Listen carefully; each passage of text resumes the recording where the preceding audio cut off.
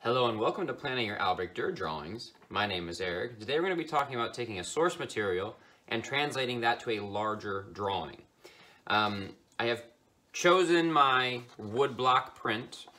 This is labeled Astronomer from the year 1500. Lots of tight detail kind of throughout. Kind of an intimidating sort of drawing to start if you've never done something like this before. But we're going to try and break it down in a couple different ways to make it easier to see. So what we're going to be showing you is not like a foolproof way of always making perfect proportions, but it is a way of starting to see things a little bit easier and will help you immensely when starting to break this drawing down. Looking at materials, I do have my liners here, my artist grade pens. I have some microns, and I have some Winsor & Newton brand pens. Both are really good. I might kind of experiment using both of these in this drawing. That being said, usually it makes sense to stick with one if you can. Once again, either way, that is going to be later in the drawing. Right now, we're going to be doing most of it in graphite, and we're going to be making some planning marks. So, thinking about my source material, translating this to that. First question is if there is an axis that is larger than the other. Obviously, this is taller than it is wide, so I'm going to be planning this in a vertical orientation. If it was horizontal, I would make it horizontal. If it is square, you have to actually edit part of this off to create an 18 by 18. This is 18 by 24, so you'd have to trim a significant portion, or you can stretch it out a little bit. Everybody's going to be a little bit different, but this is sort of a very simple way of breaking down composition. So what I'm going to do is I'm going to take my ruler. This is sort of a very large ruler. Makes it a little bit easier on these diagonals.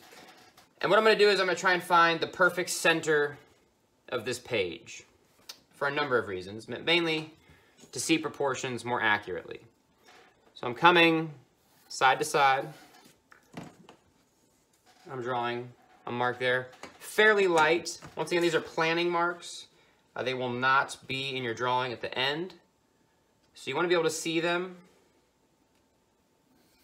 but you want them to be able to reduce at the end so they don't stain your page. So that one went a little bit light, but I can still see it. Maybe tough on the camera. So I have an X. So this is the center of my page. What I'm going to try and do now is I'm going to try and cut this in half as well. And sometimes it's not perfect. We're not really going for perfect. We're just going for close to. What I try and do is try and line up angles on the edges at 90 degrees here and here.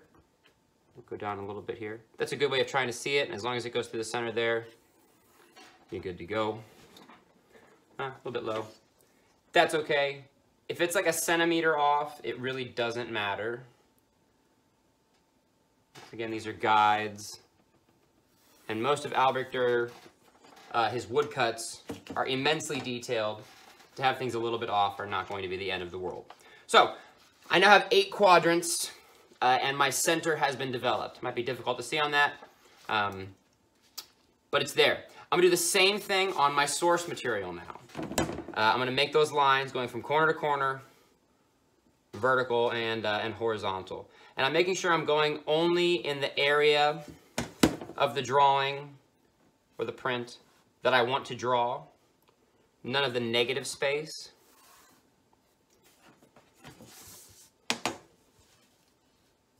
And these I'm going to make a little bit more prominent. Sometimes I like to do these in ink, but sometimes that can be confusing because the ink of the printer looks strangely similar to the ink of a liner. So it could make sense to do this in a different color as well. Just remembering that these are planning marks, so you can start to see things more easily. And these will make sense here in a minute.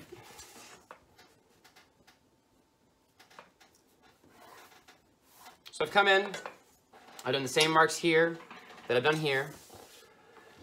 And that's all the planning I'm going to be doing. I'll show you how to break it down a little bit further if we need. But as you can see, I have the lines all here. I know that this is the center of my print. I know that this is the center of my page. I'm now going to use this guide and this guide to translate detail from here into my larger drawing. A couple things to think about. There's going to be a lot of detail and a lot of sort of internal hatching that's creating value. I'm going to try and not worry about that and really not worry about line quality or anything like that yet. I'm really just trying to focus on proportions. So you'll see here, the right side of his head, crests here, is to the left side of center line. So I'm going to be planting his head here. I'm going to be planting the sphere down and right from center mark. And then I'm going to be planting a few other parts of his body determined by these lines. So I'm not going to start with a lot of detail. I'm going to sort of just blob some stuff in, and I'm, once again, using the lines that I've made, my measurements, as a guide. You see that his beard comes down below center, comes back up. There's some facial features here, but I'm really not going to even try and knock them out yet. Another thing is negative space. If you can observe not only the objects, but the space around the objects. The space here between his beard and the top of his sleeve, and then the negative space here. If you can get this negative space accurate, you'll know that the sleeve is accurate. So looking at space, not only in the objects, but the space around the objects, can help you see space more accurately. Okay, so here's a sphere here.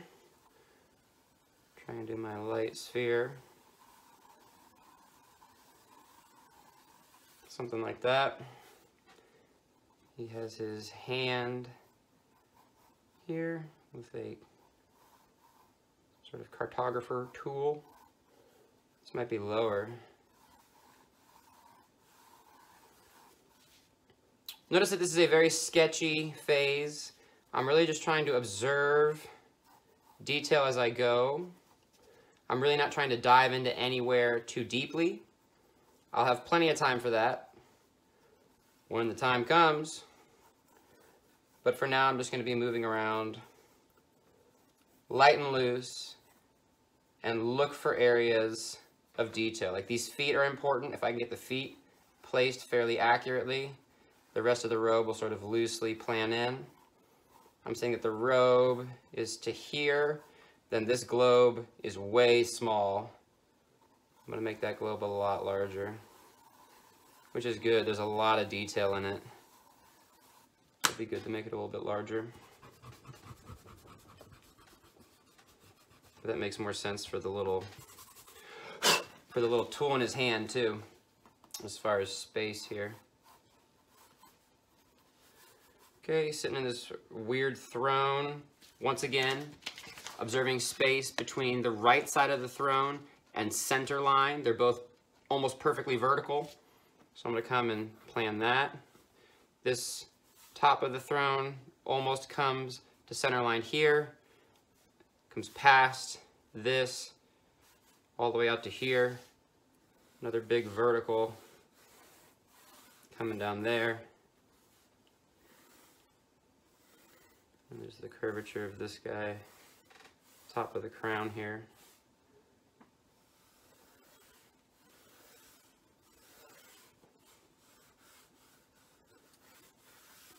So the good thing about sketching in graphite is that we are going to be lining these drawings with ink, as we were talking about at the beginning, which will cover up any sort of mistakes and things that you have. This may look very light on the camera. That's because I like to work very, very light.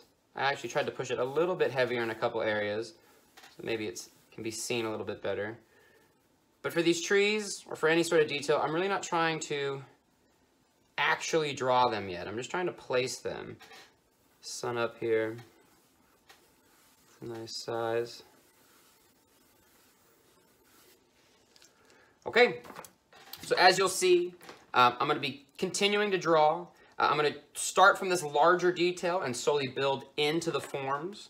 Rather than trying to focus on one area too deeply, too early, that is a mistake. You really want to be able to move around the drawing organically and get that detail moving before you get too much detail in one area as you move through this drawing.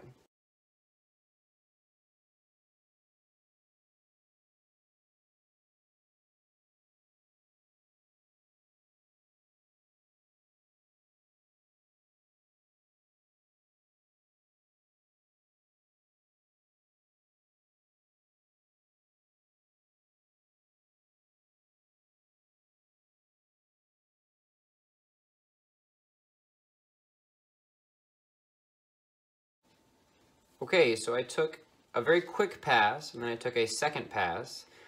There's still plenty of details I still need to worry about. I'm just noticing I didn't do the tool in his hand yet. Some of the angle was a little bit weird on that. But I've come in and I've got most of the larger proportions planned.